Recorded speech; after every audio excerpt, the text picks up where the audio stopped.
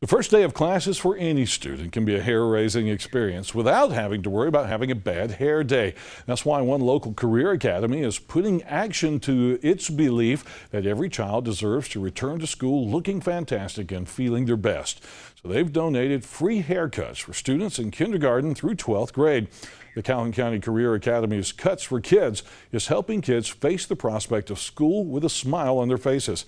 Calhoun County Career Academy instructor Sherry Holyfield Laster says today at the Career Academy campus, their own cosmetology students helped boost children's self-confidence with style, and they had a great time while doing it.